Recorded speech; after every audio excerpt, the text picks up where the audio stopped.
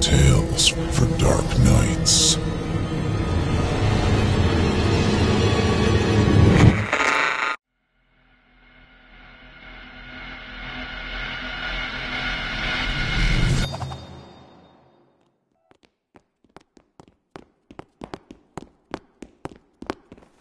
Oh, sorry.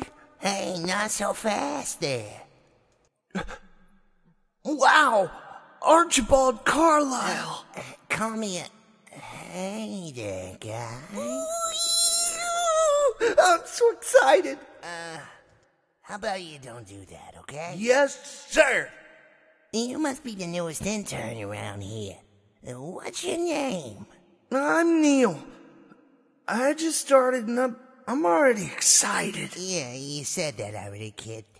Mr. Half asked me to bring these notes to GM to read on the air. Mr. Half? Who the hell is Mr... Oh, the other half. Sorry, Neil. Hey, could you come here for a second? Sure thing. Come closer and bend down to my level. And, why don't you call me Mr. Carlyle? Of course, Mr. Carlyle. Good boy.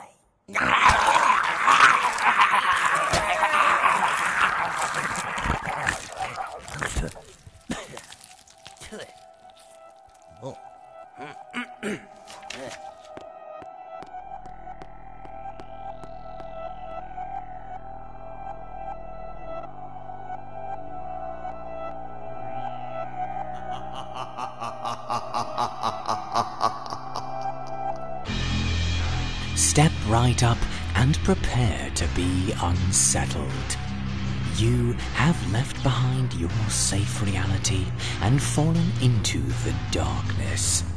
There is no escape, and there is no reprieve. I am G.M. Danielson, your guide through these twisted worlds of the most disturbed imaginations.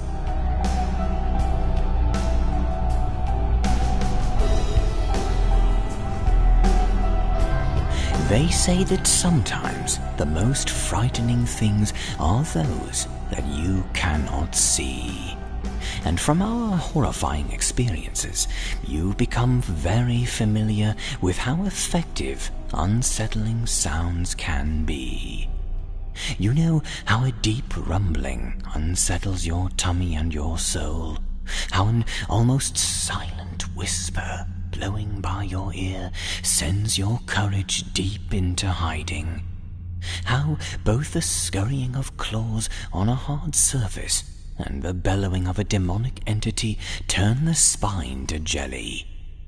So, for our opening episode of the second season of the Simply Scary podcast, we will be devoting our exploration to both ends of the audio spectrum. Both screams and whispers. Now, let us begin our oral assault. All right, GM, here's the notes I was asked to give to you. Before we get things started, Archibald has reminded me to share some very important news with you. In preparation for our upcoming animated series, we at Simply Scary have a community survey open to both our patrons and audience at large. If you're one of those people who likes contributing to the shaping of a project in any way, shape, or form, we invite you to join us at simplyscarypodcast.com/survey/ to share your thoughts. We all remember the nostalgia of childhood and how certain experiences can draw you closer to those days of yore. But when a young man's family life takes a tragic turn, he may find the link to his childhood could be a curse that has been released on an unsuspecting world. Kristen Holland performs Max Shepard's Ladder to Oblivion.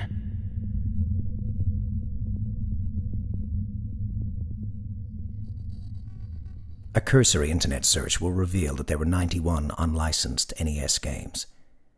But I know that's not true. There's one more, and I've seen it. It's real, and its name is Ladder to Oblivion. I'll tell you as much as I can, and I hope that by the end you'll understand why I will never play it. As you probably know, Nintendo created a worldwide phenomenon in North America in 1986 when it released its Nintendo Entertainment System, the NES. By that time, more than 2.5 million units of the console had already been sold in Japan. The success of the system in America single-handedly revitalized the struggling video game industry. By 1990, 30% of American households owned the NES, beating the percentage that owned personal computers by 7%. I grew up in one of those households. I remember my dad bringing the NES home for the first time, beaming with pride. I was in complete awe. I remember sitting in our sunken living room and playing Super Mario Bros. For hours upon hours. What I didn't know back then was that making games for the NES was big business. Part of the reason the system was so successful was because Nintendo actively courted third-party developers for its fledgling system. Because Nintendo possessed a near monopoly on the video game market, they were able to enforce their standards and policies with an iron fist. Eventually, this got the attention of the United States Department of Justice, which started looking into the company's business practices. Once the Federal Trade Commission got involved, Nintendo changed some of the strict terms of its agreements. By Nintendo's count, there were 671 licensed games for the NES. That list grows to 677 if you include the 3 10-gen games that were only temporarily licensed, and several others, such as Miracle Piano, which were left off Nintendo's list for unknown reasons. To enforce its licensing standards, Nintendo created the 10NES authentication chip. When the system detected the chip in the cartridge, the game would be playable. Otherwise, no dice. As you can imagine, many companies either didn't want to pay the licensing fee or were rejected as officially licensed partners by Nintendo based on the quality of their games. Hence the 91 unlicensed games. To skirt the protection of the 10 NES chips, some companies configured their hardware to create a several millisecond voltage spike that short-circuited the authentication chip for just a moment, thus allowing their game to be played. Interesting stuff, right? Well, I thought so, and so did my father. He worked for Nintendo in the development and licensing department during the late 80s and early 90s, and got to experience all of the drama as it happened. However, the story of Ladder to Oblivion, the game that never was, does not begin with my dad. It begins with Rob, the founder of a game development company, and his idea for a new kind of video game. Rob was in his senior year at West Lafayette High School in Indiana when Super Mario Bros. Was released for the NES. Like thousands of other kids around the country, he quickly became obsessed. After graduation, Rob decided to attend Purdue University to study computer science. He wanted to make video games. Purdue's computer sciences department moved into a newly renovated building in the fall of 1985, and Rob took full advantage of it when he started college the next year. 4 years later, he graduated with honors at the top of his class. My dad always said Rob was one of the smartest people he'd ever met.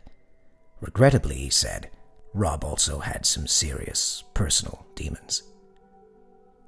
Rob's father was murdered during a home invasion when he was young. His mother was spared and raised him on her own. Unfortunately, the trauma she had experienced sent her careening through years of alcoholism and depression. Unsurprisingly, Rob was neglected, and it was only a matter of time before Child Protective Services stepped in and took custody of him. At first, he acted out, but eventually Rob rose above the unfortunate hand he'd been dealt. When Super Mario Bros. Came out in his senior year, it seemed as if he'd found the escape he'd been seeking. My father told me the story about the day he first spoke to Rob 12 times. It was May 25th, 1992, and he was sitting at his desk when the phone rang. The voice on the other side hesitated for a moment, and then said in a rush, "How'd you like to be rich?" My dad had heard a version of that question 100 times, and typically hung up immediately upon hearing it. But that time was different. Something in the man's voice intrigued him. "I'd love to," he joked. "Do you have a secret to winning the lottery?" The voice on the other end of the line was humorless. "I've got something much better." "And what's that?" my dad shot back. "A new type of game, one the world has never seen before." "I'm listening," my dad replied. Rob introduced himself as the president of a fledgling game company called LTO. At the time, my father had no idea Rob was the company's sole proprietor. The young man went on to describe the game he was working on as a platformer, where the player moved across the screen from left to right, collecting items and power-ups and fighting enemies along the way. At the end of each level, there would be a boss, with an ultimate boss at the end of the game. My dad informed Rob that Nintendo had already produced a game like that, to which Rob confidently replied, "The differences are in the details." According to Rob, his game would begin with a young man who finds a strange wooden ladder protruding out of the ground. Upon climbing down the ladder, the character would discover that he couldn't go back up again. The only way would be forward. "Just like real life," Rob remarked. At the end of each level, the player would battle a demon that appeared in the form of someone from their past. In every case, the enemy took the form of someone, perhaps a teacher, a parent, or a friend, who had harmed the main character in the past. After defeating the demon, the player climbed down to the next level. 9 levels had been planned. In each subsequent stage, the screen would become darker and the enemies more powerful. By the 9th and final level, the player would barely be able to see their way through the darkness. At the very end, the ultimate boss appeared, and the player would discover the truth. That the entity they'd been after the entire time was none other than a mirror image of themselves. Defeating the final boss would reveal a new ladder that led back up to the surface. "What happens when the player fails?" my dad asked. "You don't want to know," Rob cryptically responded. "Okay, so what's this game called?" Dad asked. "Ladder to Oblivion," Rob replied, nearly whispering. Eventually, Rob convinced Dad to meet with him in order to show him the game. It wasn't quite finished, but the young developer promised that the first 7 levels were playable. My father was mesmerized. He told me it made him feel like no game ever had before. He began to see the bosses at the end of each level as the people who had wronged him. A 4th grade teacher who once humiliated him in front of his class. An old high school friend that he claimed had stolen his girlfriend. It was as if the game changed depending on who was playing it. When my dad brought the game to Nintendo, they refused to approve Rob's company as an officially licensed developer. Nintendo had very strict rules about the type of content that their partners could include in their games. Among other things, nudity, gore, cursing, and religious symbols were prohibited. Ladder to Oblivion's theme and content violated none of these restrictions, but it was rejected all the same. It was simply too dark, the higher-ups argued. Rob was crushed. Dad said, understandably so. He'd worked on Ladder to Oblivion for the better part of 3 years. My dad told me the day of the final rejection was the last time he'd ever spoken to Rob. I begged my father many times to try and get in touch with Rob. Maybe he still had a copy of the game and we could play it together, for old time's sake. "Maybe," he said to me once, averting his gaze. "I'll see if I can dig up his number." At some point, I forgot all about Ladder to Oblivion and figured the story ended just the way my father said all those years ago. But I was wrong. This past week, my father committed suicide. My mother found him in the woods behind our house, the shotgun he'd used lying several inches from his outstretched hand. The news was totally unexpected and was a shock to my entire family. My dad was a happy man. As far as I knew, he'd never suffered from depression. I was devastated. Seeking closure, I visited my dad's study. He and I had spent hours in there together playing old NES games and reliving his days at Nintendo. On a whim, I grabbed Super Mario Bros. Out of its case, intending to play a final round in his honor. When I went to put it in, I found another game inside. That was odd, I thought. Dad never left games inside the console. He used to tell me it made them wear out quicker. The art was just how I'd pictured it all those years. An 8-bit image of a ladder descending into a raging fire. It was Ladder to Oblivion. That's when I noticed the note taped to the back of the console. I pulled it free and saw the first line said simply, "To my son." I considered reciting the letter in its entirety, but decided against it. The words don't reflect my dad's personality in the slightest. They're too dark. So I'll paraphrase instead. The day Ladder to Oblivion was rejected, Rob and my father discussed things at length, and my father was invited to become a partner at LTO. Together, he and Rob would complete Ladder to Oblivion and release it as an unlicensed game. My dad knew all about Nintendo's authentication chip and how to work around it. He and Rob both understood that many companies had already produced successful unlicensed games. However, they knew there were risks. There was a distinct possibility that Nintendo could, at any time, devise new methods to prevent the playing of unauthorized games. In spite of their concerns, Rob and my father decided to take their chances. Dad accepted Rob's offer, on the condition that his involvement remain private. His day job was what paid the bills, after all. 7 months later, Ladder to Oblivion was completed. Rob called my dad and told him the news. Dad was excited beyond measure. The next day, he had the game loaded onto 2 pre-production cartridges. He even had a trusted friend in the art department whip up a label complete with Nintendo's seal of quality. That way, Dad reasoned, they'd think he was working on something for the company. Rob insisted on doing a complete playthrough on his own in order to catch any remaining bugs, and promised to call my father once he'd finished. They agreed they would meet afterwards, at which point my dad would test the game as well, and discuss the next steps.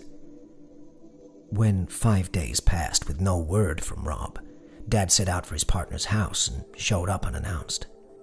They hadn't spoken since the phone call, and Dad had begun to worry that Rob had released the game on his own and cut him out of the profits. What he discovered was much worse. Rob was dead. At that point in the letter, my father began ranting about God and the devil, and his writing became borderline illegible.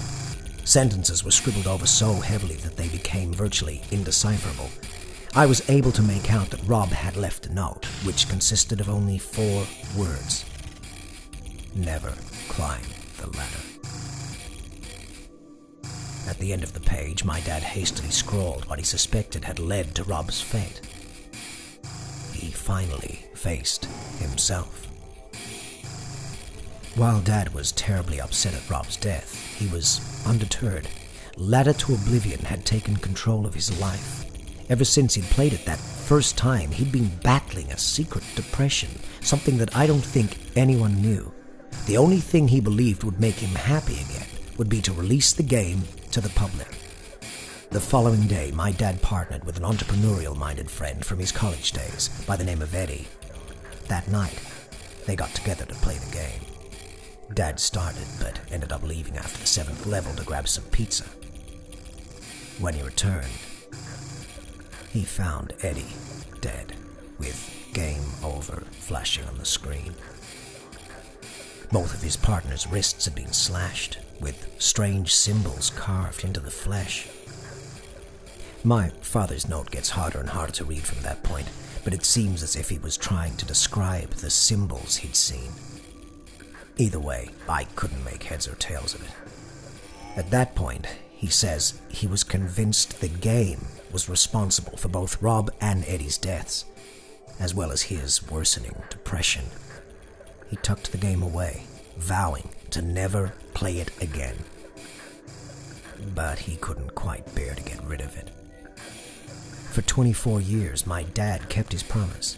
He never played the game all the way through. Until recently, that is. What I'm about to recite next to my father's last words. Verbatim. You can draw your own conclusions. 24 years of guilt finally caught up with me today. I climbed the ladder. Something I said I'd never do. I faced myself, and I was judged unworthy. Just like Rob. Just like Eddie. There's something wrong with the ladder. Almost like consciousness. It's more than just the sum of its parts. It looks deep inside you. Too deep for light. To the places you didn't know existed.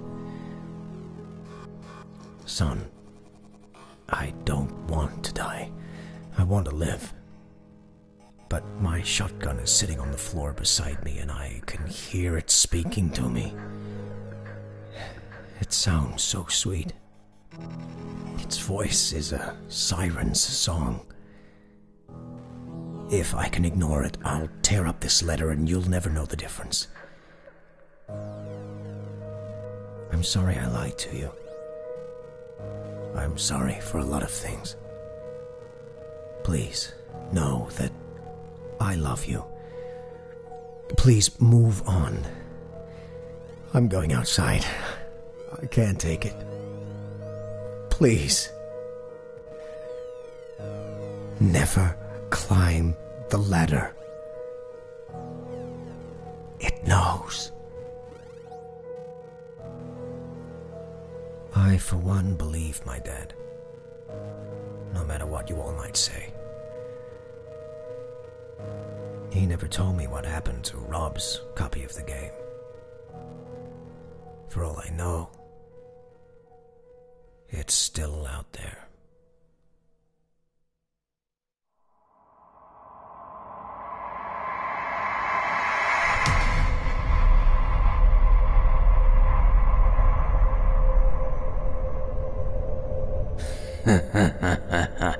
Game over. A most frightening phrase for those basement berserkers out there. But when you are faced with those words in the world of the Simply Scary podcast, there are no continues. After this message, we will see what is next in our mixed bag of bedeviling goodies.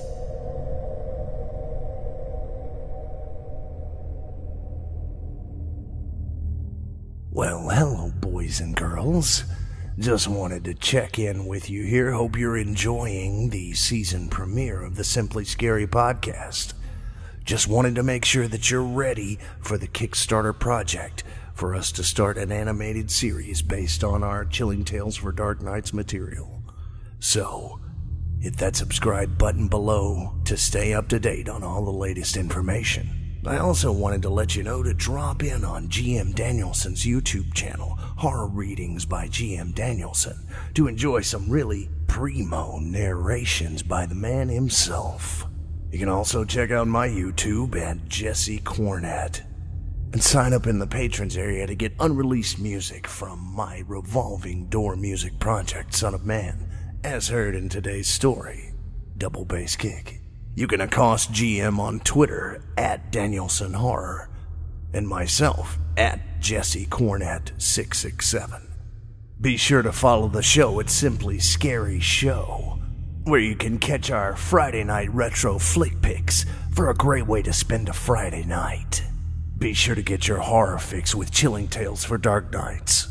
Turn off the lights and turn on the dark. Now back to the show.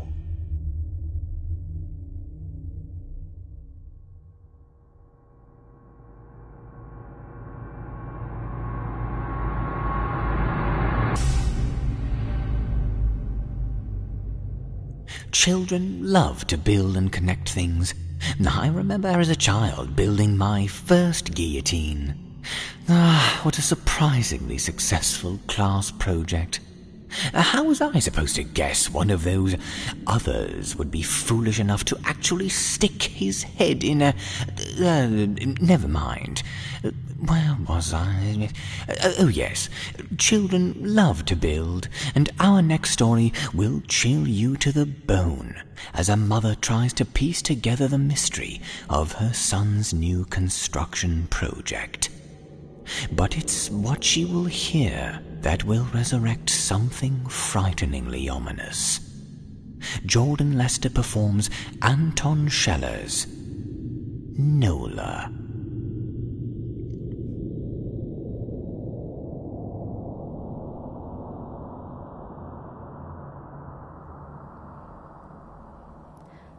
Stein scrambled out of his room into the living room, and then behind the couch that I was sitting on. I noticed he had something in his hand when he came in, but he's 5 now, and I thought it wouldn't be anything dangerous. I heard him playing and laughing behind me while some soap opera played on. Don't move, he said. That made me curious. I just wanted to see what he was playing with. I leaned over the back of the sofa, and he was sitting there with something white in his hand. It took me a moment to understand what was in front of him on the carpet. There were the bones of a complete human leg, and that he was just putting the last toe in place. Get away from that! I don't remember what I screamed, but I grabbed his arm and pulled him away. The police came soon after, and they searched his room. They had an expert come in, and he said that it was real bone, likely from a child. Later, they brought a search dog. Stein didn't want to say where he found the bones. I promised sweets. I promised a trip to the zoo. The officers even offered him a ride-along in a real police car and that he could use the siren. When my husband came home, he threatened that Stein couldn't get any more sweets until he would tell. That wasn't any more effective. It just made him cry. Every time we asked, Stein kept saying that he couldn't tell. And whenever we asked why he couldn't tell, he just pressed his lips together and shook his head. I was sure that he had come from his room. The police took his room apart, then the rest of the apartment. Even the dog found nothing. Stein cried a lot that evening, even after the police left.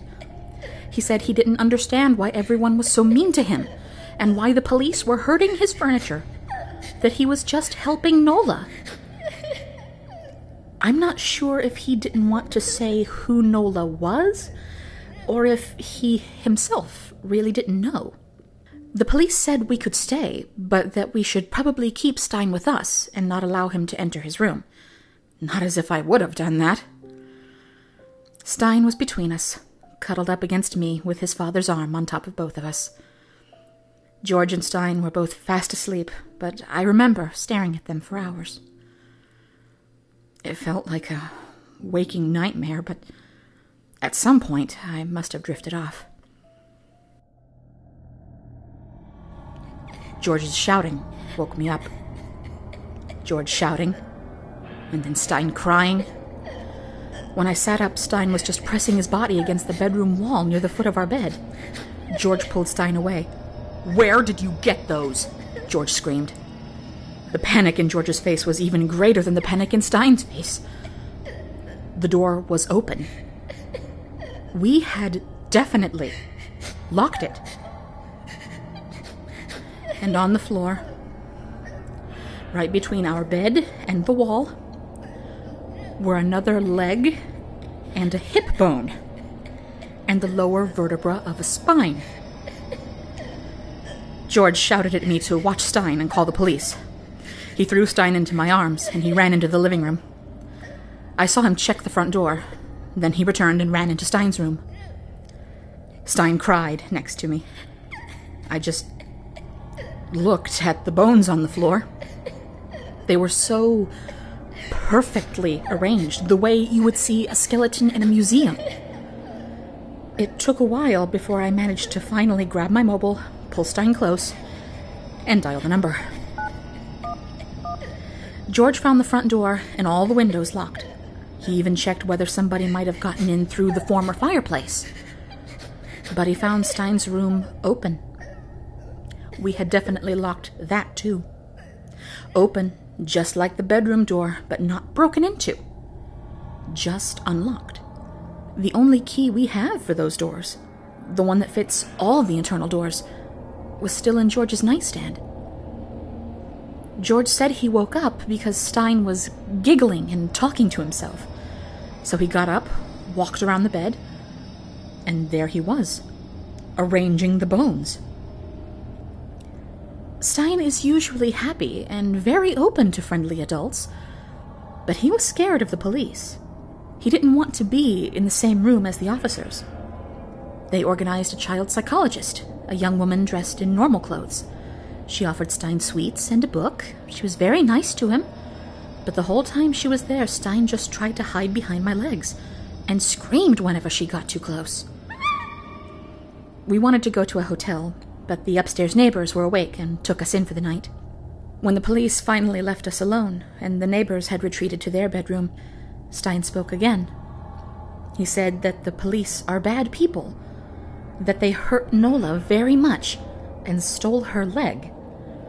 Still, when we asked questions about Nola or the bones, he just shook his head. Stein fell asleep on the neighbor's armchair. We decided that at least one of us should keep watch for the remainder of the night. I told George to nap first. He always gets grim and grumpy when he's tired. Then I couldn't get myself to wake him, and I just stayed awake until morning. For those 3 hours, I sat and watched Stein. There was nothing specific to watch, just his calm breathing and the occasional smile that hushed over his lips, until he turned so that I couldn't see his face. Despite all the commotion, I felt warm and relaxed seeing him like that. At 7, the neighbors got up. I heard their alarm, a muffled conversation, then they disappeared in the bathroom. At around 7:30, they came into the living room, and George too woke up. George went to the bathroom. The neighbors asked me whether we were hungry. I was numb from the tiredness and was craving more for coffee than food. I went to the kitchen to help. It cannot have been more than 5 minutes. I walked back into the living room with the plates in my hand. I saw the empty armchair and looked around the room. I called for Stein, and nearly in the same moment I saw the open front door. The plates nearly fell on the table. Our apartment door was open. I heard Stein speaking to someone.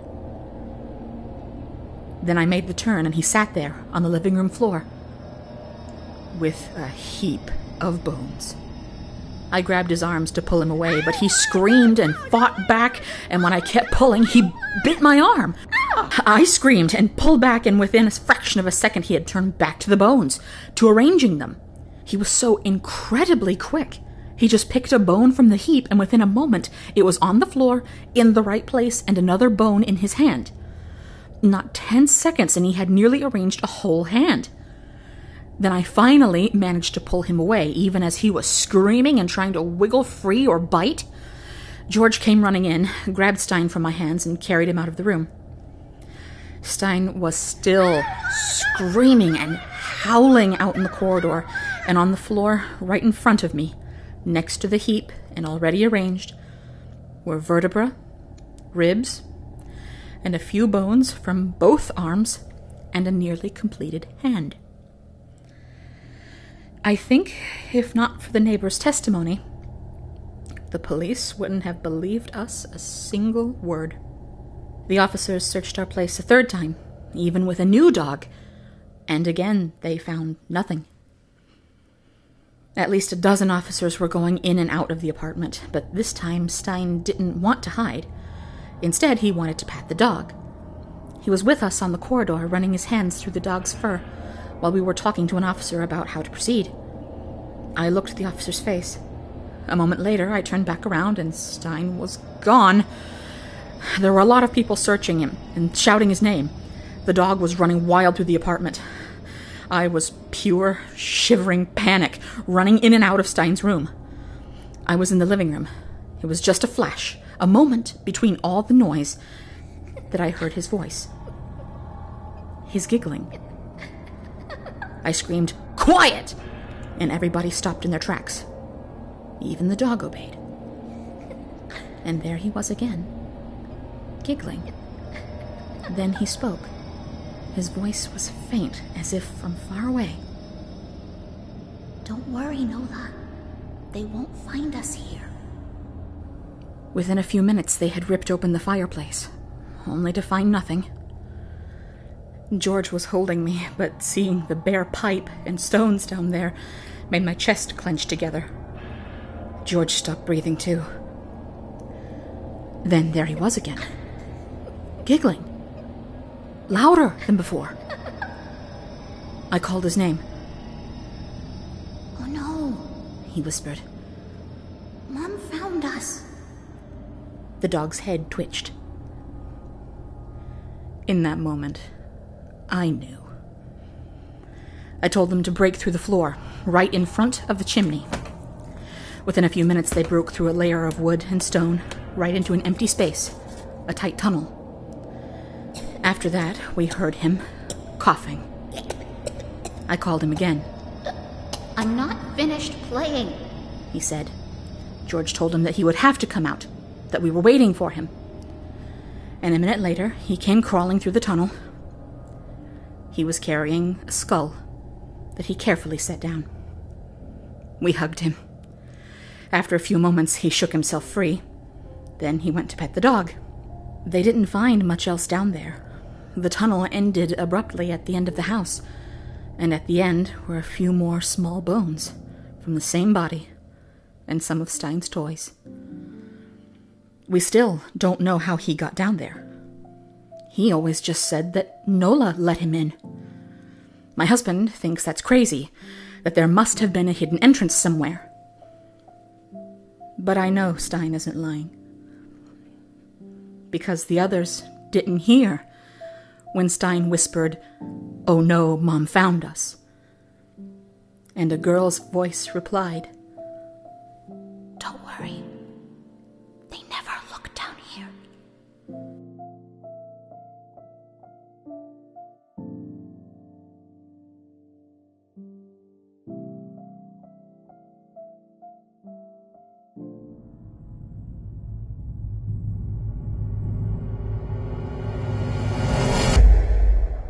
So, ultimately we learn that the hip bone is connected to the thigh bone, is connected to the leg bone, is connected to one damned creepy little ankle biter. Children are such gifts of ghoulishness and surprisingly low calorie when prepared just right. After a brief word, neither screamed nor whispered, we will return for the final leg of our journey.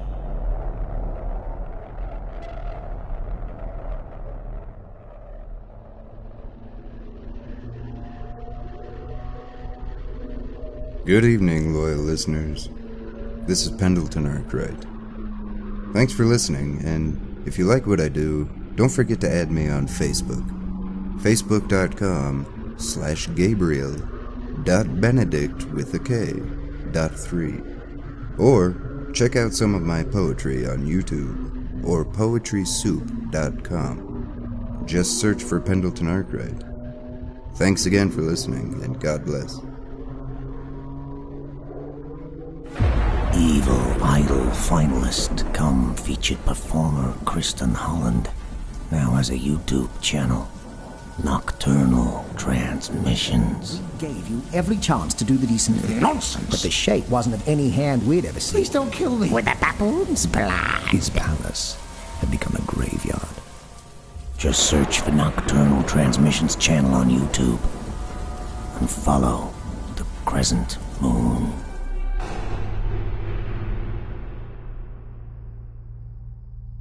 Welcome back, everyone. We are sorry that we have had to leave you trembling in fear once again, But before we go, let us explore what is upcoming in the world of the Simply Scary podcast. First, it is extremely important that if you cannot or will not support us monetarily, we insist that you allow the ads to play through in our videos and occasionally click on them to assert your viewership. This is a way for you to lend your support without opening your wallet. In relation, we would like to alert you to a format change here on the Simply Scary podcast. Beginning with this episode, we will be offering our patrons an extended version of the show, featuring more stories and without the annoying pop-up ads. Go to simplyscarypodcast.com to learn more about the change in programming and how you can get access to even more Simply Scary. Next up, February of 2017 will be here before we know it. And with it will come our most ambitious project yet, creating animated adaptations of our audiobook experiences. Working with top artist David Romero, we will venture to take our terror to the next level. Check out David's frightening animations on the Horror Short Films playlist on the Chilling Tales for Dark Nights YouTube channel. Our terrifying audio and David's gut-wrenching animation will combine to make a show worthy of your patronage. Click that subscribe button below to be alerted of the start of our campaign, to receive updates on our most recent posts, and to be apprised of the amazing rewards we have in store for you if you help support us. And speaking of patronage, if you can't wait to lend your support to us, become a patron after the show and you will be supporting independent entertainment that devours the competition. Go to simplyscarypodcast.com and click Patrons at the top of the page to take the tour and get access to all our content and unreleased material that you will find nowhere else. Our final announcement is regarding our giveaways at the end of the show. We will be transitioning from choosing iTunes reviews to choosing winners from comments left on our YouTube videos of the latest episodes of the Simply Scary podcast. So take the time after listening to the show to comment about your experience. Tell us what you think, or just plain show your love. Constructive comments will be chosen randomly to receive a special gift from us at the Simply Scary podcast and Chilling Tales for Dark Nights. This is G.M. Danielson, thanking you for joining us. Remember, listeners, when you experience low-volume voices from ragged throats whispering into your minds, the sound that follows could be the sound of your own demise. Until next time, hold your breath and silence your screams, for you are just experiencing the Simply Scary podcast.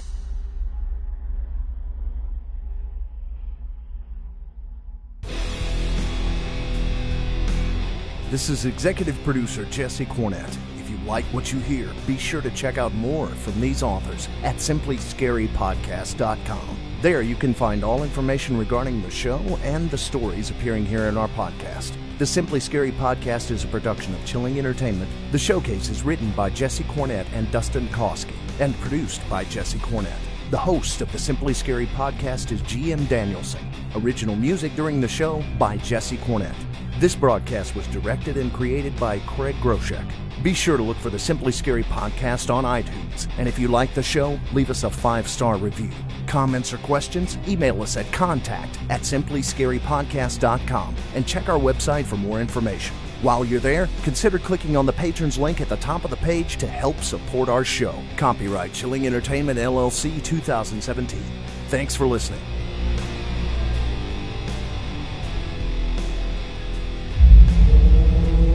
Chilling Tales for Dark Nights.